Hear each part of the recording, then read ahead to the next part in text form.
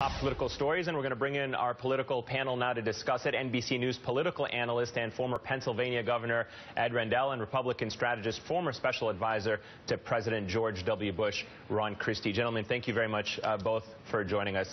Governor, in a message to supporters, today Clinton's communications director writes of the discussion around the secretary's email server this kind of nonsense comes with the territory of running for president. So can scrutiny of Clinton's email be dismissed as nonsense?